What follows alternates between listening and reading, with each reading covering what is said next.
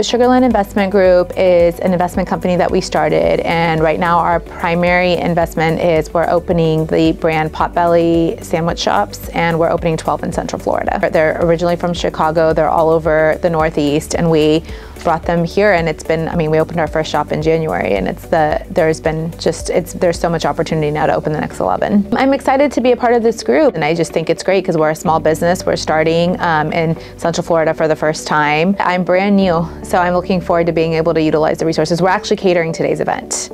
So I think that's going to be a good way to get our name out in the community.